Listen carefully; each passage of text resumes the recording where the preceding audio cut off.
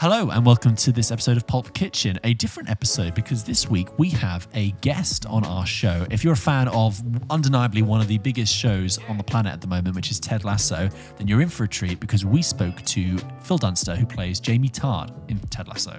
He came in to the Pulp Kitchen studios, aka my flat, and we recorded a conversation with him at the end of February. Something like that. Really great. Yeah. So please enjoy this very special, different episode. Let us know what you think. We'd love to do more of these and get fun people in who are doing cool things, actors, directors, Phil was writers. great. It was a really interesting insight into what it's like to be in a show like that, to be just a working actor in general, and of course he was kind enough to take part in some games as well. So enjoy the episode. Enjoy.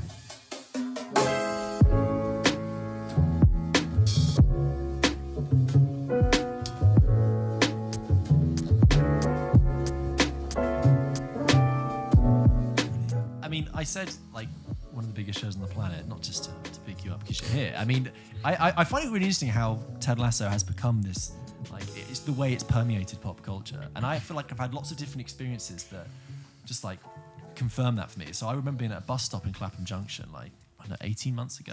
There was these two girls there and they were like, have you seen Ted Lasso? And the one was like, I don't know that. She was like, it's genuinely my favorite TV show. Wow. You know, like the classic London sort of down. Yeah. And that's how I feel about it.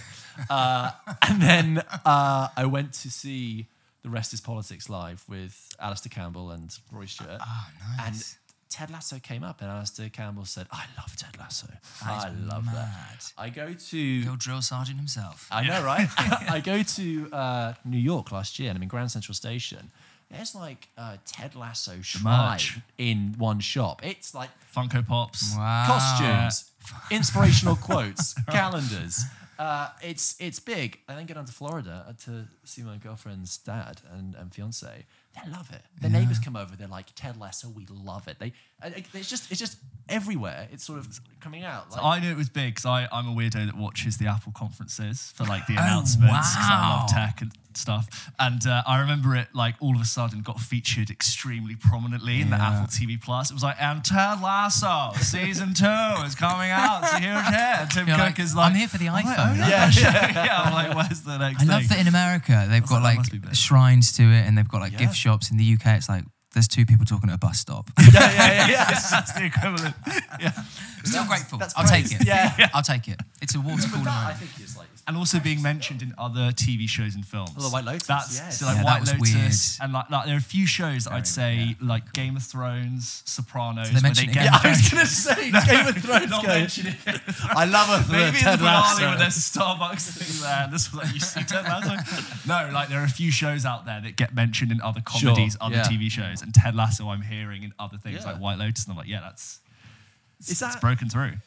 Is that a bit mad? Are you just like, that is mad? It is mad. If being the Cineworld guy and you're getting, tweeted a little bit, like, this is another level, right?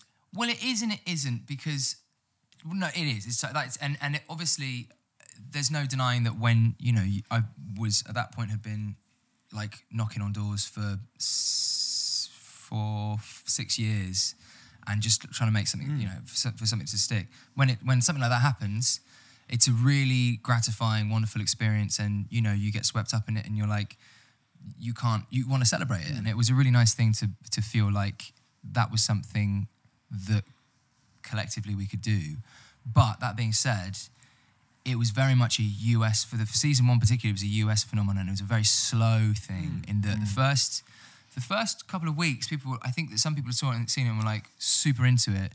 But still it wasn't like there wasn't a huge marketing campaign around it at all. And also Apple TV Plus was a fairly new service at the time. People were still, you got to like make a lot of content on a service for people to jump on. And you need to have like a show that really grabs people. I still feel like it was very much it was in its C infancy. and it was Morning Show. Yes. I think was the two Morning big Show shows. it opened with, wasn't it? Yeah. Yeah, I remember it feeling like it was a really high budget but small show at the time when we shot the first one, and then it's been. And those guys are so smart and so like intimidatingly funny. Joe Kelly, Brendan Hunt, and Jason Sudeikis who created it, and all the writers from. So yeah, it was. I wanted to ask that. I know we were saying that. Okay, often at times with the, COVID and the screens might not feel real and that detachment, but the Emmys. I'm sure when you go to the Emmys, which you have, and Ted Lasso did very well at the Emmys, I'm pretty sure it feels quite real then, right? From an outsider's perspective, looking at the Emmys, is that a lot of fun, or is it like a really fancy work conference?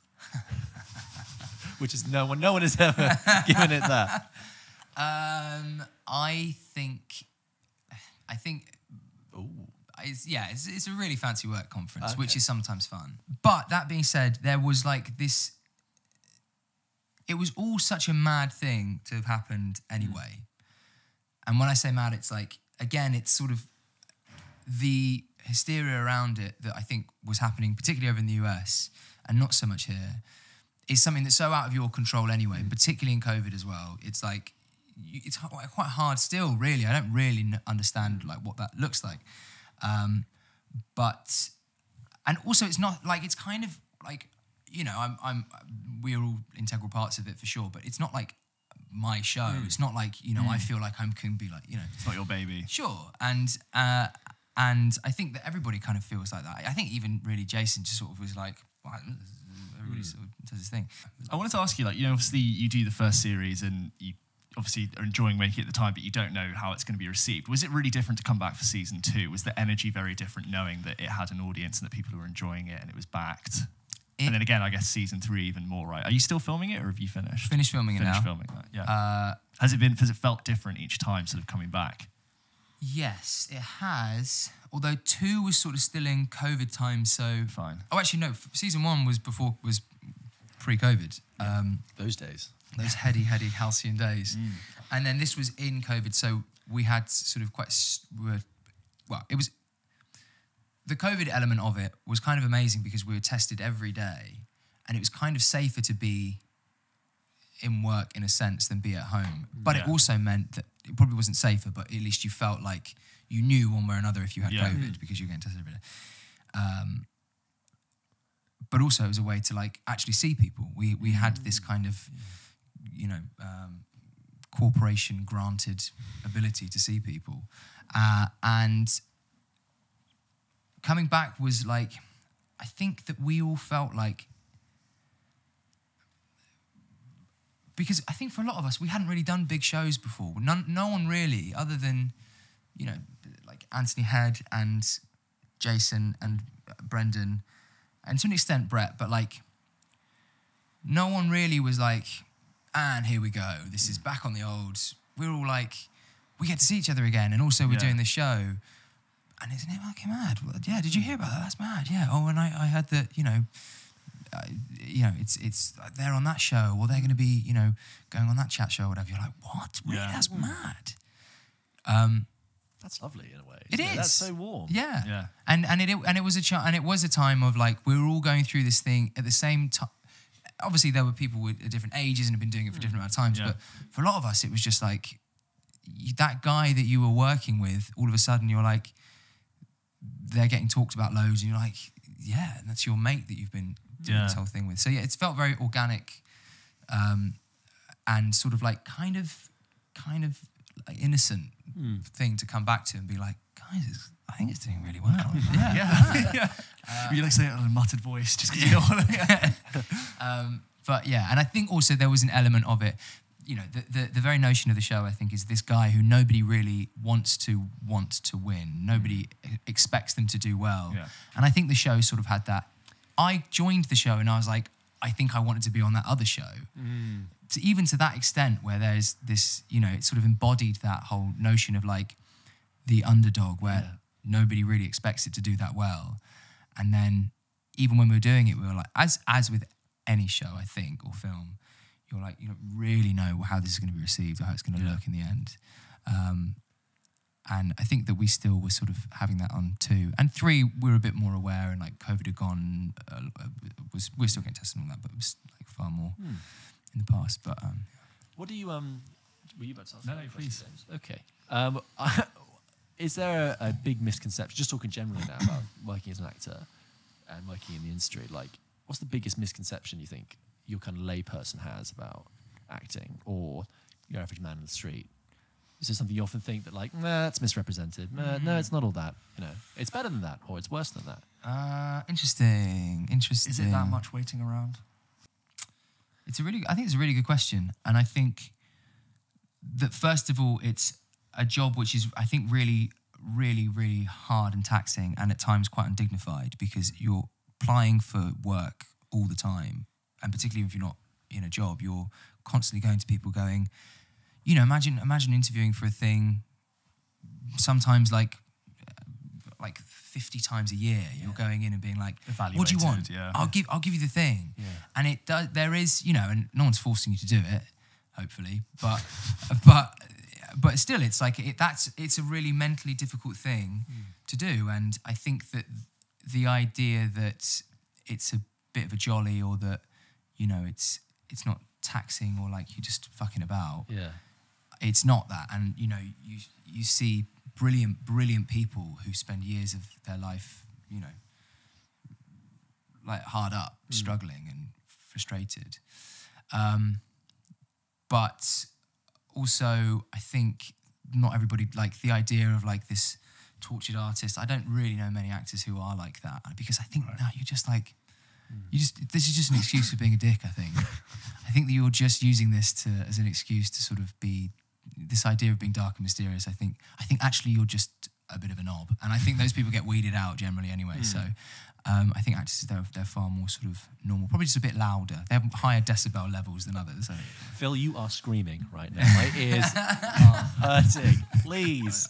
And Jason Sudeikis obviously fronts the show and has such a like distinct comedic voice through that, and he is in so many ways like a testament to that show's success and that like loving spirit. That's, I think, why so many people love the show, and I think probably as well through COVID, like it being that positive as well. But do you ever, have you sort of worked with him now for a few years? Like, is there much that you've like learned from him? Has he ever given you pieces of advice, or even like moments where you've workshopped something? Like, what's that like to work with someone like that?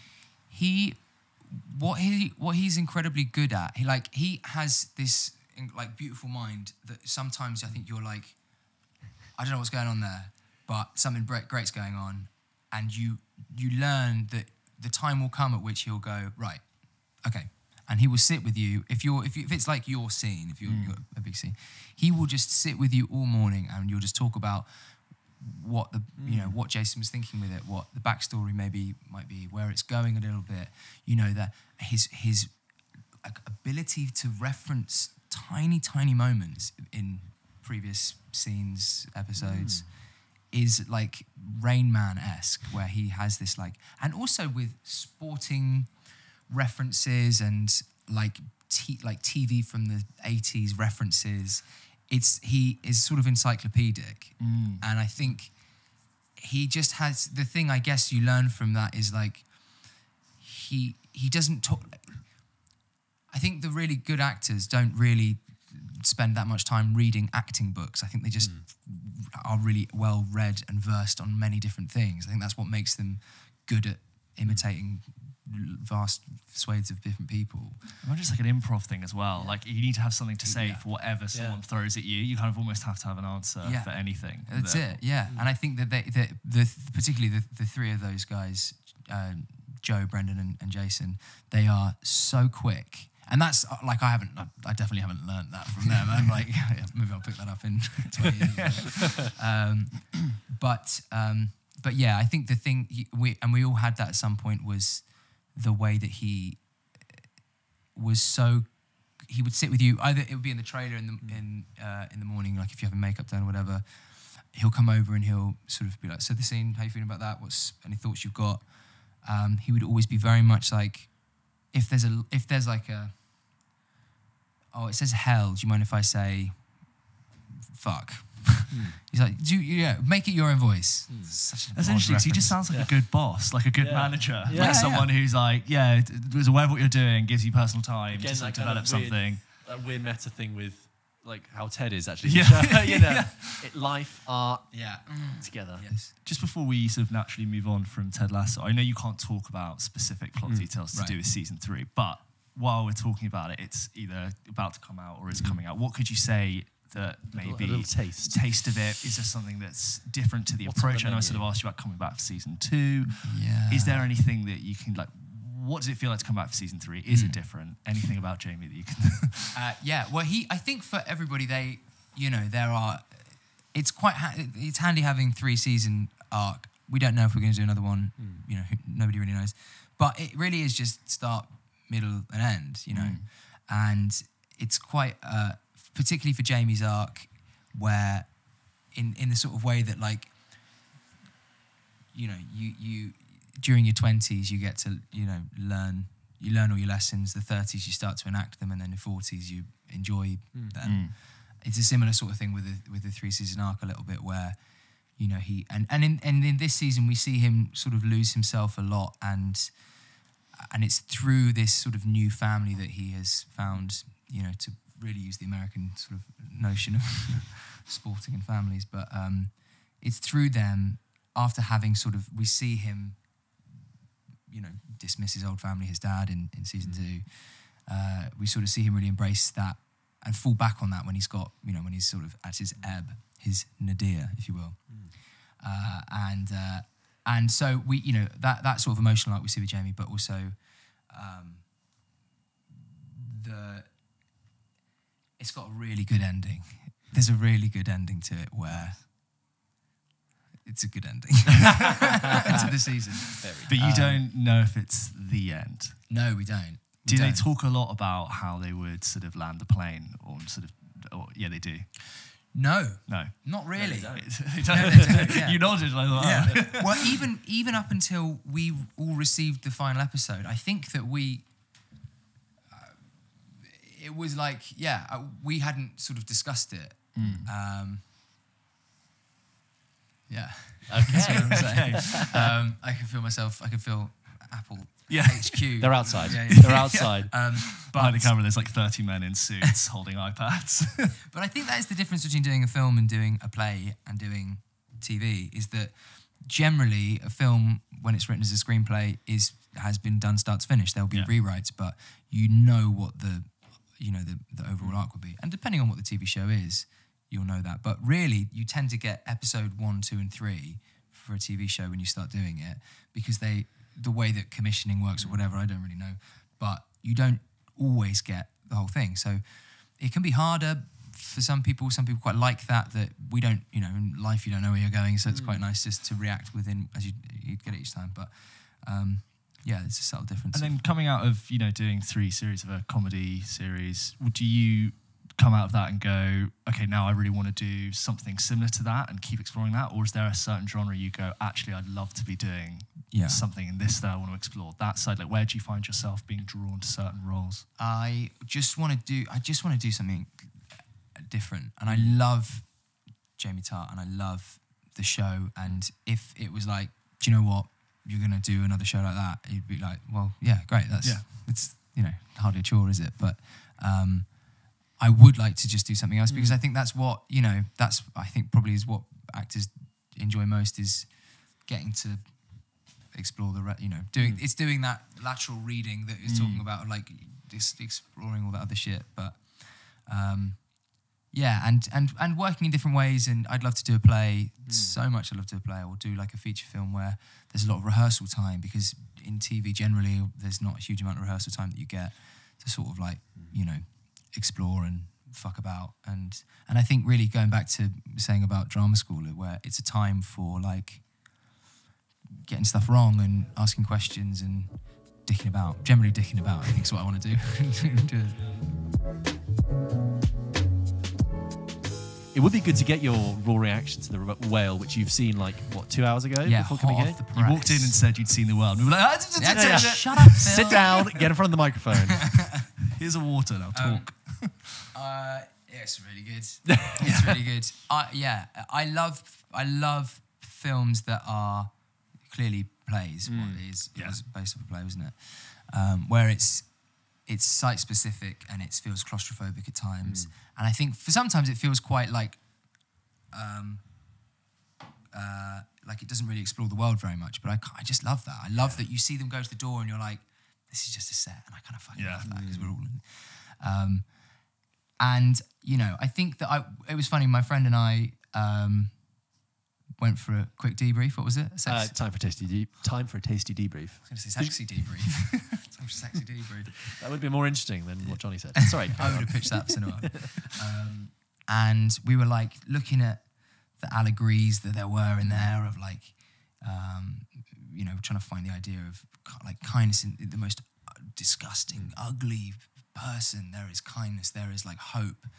And I think really there is those things, and I think some of it is, there's probably, I always think, you know, I enjoy a film far more when I read a review about it, because I'm like, oh yeah, that's what that was about, which you guys probably don't have, because people listen to this podcast. Oh no, I find it very fresh. Like, oh, yeah. Thank God. Like, oh, I was about to say something completely wrong. Yeah. Did you cry at the end? I did. I didn't. I did. I said lump in my throat. Yeah, I was. Perry was really going, and I was like, go for it, man. I said this the other week to George. I think there's something about, you know, the things that have happened to Brendan Fraser, and I feel like he has just been waiting for this role to give this performance, and I just feel like he's very much like that character, just putting it all out there, and it's exploded in this most incredible performance. It's so difficult, I think, looking at that, and it's those performances when you watch that and you go, and not in a self-deprecating, I go, I couldn't do that. I can't. I don't understand how you've managed to, like, the breathing that he's so. It's in a way that, like, his lungs are crushed by his weight. Yeah. I don't know how you do that, and I don't know how it's like the way that he was moving. And I imagine there's some element of, you know. I think he worked with a dancer or a ballet instructor actually to help him properly move, as well as working with weights and stuff. Yeah, anyway. and like you can see that, but it's more in because that stuff you go, I can imagine how you've, and it's so real. I don't know how you've done it, but I can imagine there's a way of doing that, but.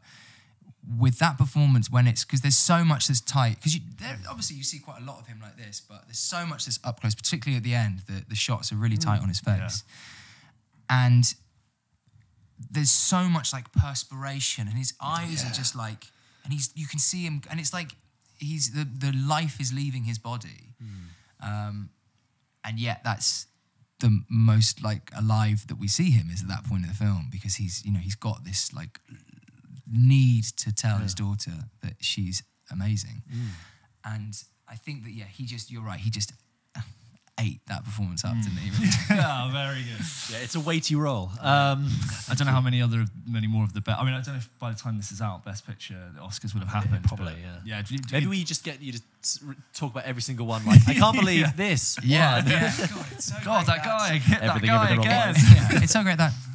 What? Yeah. I'll send you an email and get you to dub in the audio. Yeah, but is there anything else you've watched recently that you just like, guys, you're pushing on people or you're just so hot on? I loved The Wander. Oh, right, yeah, Florence Pugh's film. I haven't seen that. No. Excellent, because it's sort of like, you watch it and you're like, I think I know this film. It's a sort of like Irish famine film, but it's fucking not, man. It's like hopeful and beautiful, and like the performances are so good, and and Tom Burke is excellent in one of those performances that he does where you're like, on the page, this isn't a huge role, but you just do, there's a depth to it. And Florence Pugh is like, I mean, you don't say anything about it, she's so good. On another level. Did you see Living? Tom Burke turns up in that for like, oh really? No, I haven't seen Living. I'd say 15 minutes, and it's a small role, but again, it could have been a very minor thing, but he just springs. So good. He's a weighty boy. I saw Tar and I loved Tar. I thought it was. The film itself was like, I don't really know what's going on, but I just loved watching her. I think similar to what you guys said about it, you was like, it's a very sort of dark and hard to unpack. Yes. Very intriguing. Yeah, that's just really enigmatic and powerful. But like, I'm still mixed on whether or not. But it towed the line well, because I also watched Ennis Man recently. Right. Ennis Men. Yeah. Recently. I've seen his first film. And that was really one of those where I'm like, I think this is really good, but I have no clue. I left. I turned, I turned to my mate and I was like, so what was all that about? That's what I do with Georgia. We end every episode of PULP Kitchen with a game. We break them out into clips. It grows the show. And different weeks, different games. Different weeks, different games. Nice. This is one of our most popular games, and it's called Castlist Countdown. Strip. Yeah. Dice. That's all we play when the cameras go off. Stay around for that. This is Castlist Countdown. Yep. You have to guess the cast. No, you have to guess the film from the cast. So I'm going to read out the cast of a film, starting with the supporting actors for least importance, and I'll end with the main star. Okay? You've got to try and get it before... And you've got to basically try and get it before I get to the last actor. And then you go... Boom. That's all I'm here for. And don't worry, because you can't be worse than me, because I'm rubbish at it. Okay. Are you ready for your first film? Yes. Okay. You have to guess the film based on its cast. Ready? Mahershala Ali, Rose Byrne, Ray Liotta, Green Book. Ben Mendelsohn, Dane DeHaan, Bradley Cooper, Eva Mendes, Oh, is Avengers? Oh, no. Ryan Gosling. That was The Place Beyond the Pines. Good cast God, I there. should've been Don't better worry. at this. Don't It's a worry. warm-up round. It's a warm-up round. You've still done better than me in most games. I feel sick. Ready? Sick. It's fine. Next round, you got 2 more. You can do this. Come on, game time. I can't wait to just put a random clip. You'd be like, oh, I feel sick. To try and get people to watch the episode. Kenneth said, I feel sick. Okay. That's fine. I'm so Were you enjoying it's this game is difficult because the first actor, which is the least important, you immediately have their entire filmography going through. Yes. So do not feel bad. This is round 2. I always Ready? feel bad. Okay. Okay. Phil, you have to guess the film based on its cast. Ready? 3, 2, 1. Donald Sutherland, Jamie Foxx, Colin Farrell, Kevin Spacey, Jennifer Aniston, Oh, Christ. Jason Bateman, 7 Psychopaths. No. No. Charlie Day. Oh, Horrible Bosses. Yes! And then the last one is Jason Sudeikis. See what we did there? Hell. Well done. You got it. Do I get minus points for wrong guess? No, you can throw out as many as you want. Hey. You can just keep firing them until you get them. We could have tried Horrible Bosses 2 to be really fiendish. Yeah, we were yeah. kind. We were I mean, kind. just straight up horrible bosses. Yeah. But that's a really huge cast. I know it's like That's a big wild, film, yeah. but that's huge. Jamie Foxx, You Colin can Farrell. play that cast list and then you can reshuffle Yes. it and you get a completely different film. Yes, completely. What- There's also that's why I Johan thought- Griffith in there. He plays like the weird. They think he's an assassin, but actually he's like an escort who specialises in piss. Who? Griffith. Johan Griffith, yeah. No, it's Ewan- Griffith. That's how you pronounce Johan that. Griffith. Griffith. Griffith. I think it's Welsh. Yeah. Yeah. Okay, It's last John one. Griffith, actually. He's not Ewan. Oh, Ewan Griffith, sorry. He's on next Ewan, week as Ewan, well. Him and yeah. Bradley are coming on. Okay. Last one. Okay. You've got 1 out of 2. Okay. Ready? Okay. You have to Leave. guess. I say the intro every time. Love it. I see. Yeah. I see how the sausage is made. I believe you remember how to play the game. Okay. You have to guess the film based on its cast. Ready? 3, 2, 1. Victor Garber, Daniel Kaluuya, John Bernthal, Jeffrey Donovan, Josh Brolin, Benicio del Toro. Oh, hell. Last one.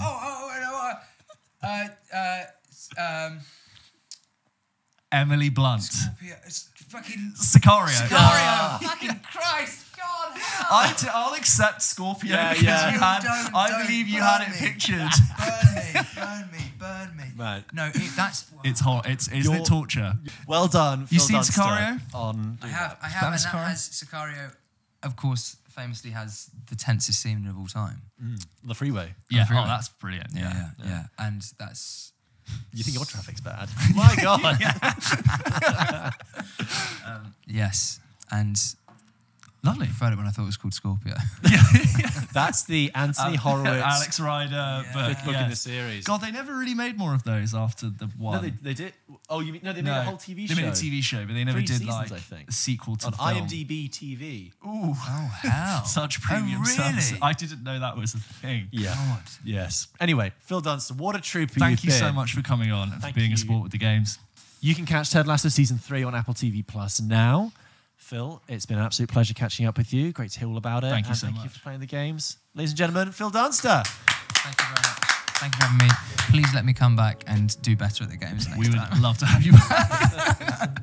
So there you have it. That was Phil Dunster talking there about Ted Lasso. What a lovely guest he was. So what lovely. indeed. What Really, charming. really nice guy. And thank you so much for listening. We will have a normal as normal programming episode of Pulp Kitchen next week with more films, more fun, more reviews, more games. And if you are a fan of Ted Lasso, you'll of course know by the time that this is out, Ted Lasso season 3 is out now on March 15th. Let us know your thoughts about that, actually. We've never really had a discussion about that on the show. So if you're a listener and you have a thought either way on Ted Lasso, let us know. Or if there was anything in Phil's conversation that you want to comment on, let us know. Until then, until next week, speak then. See you guys.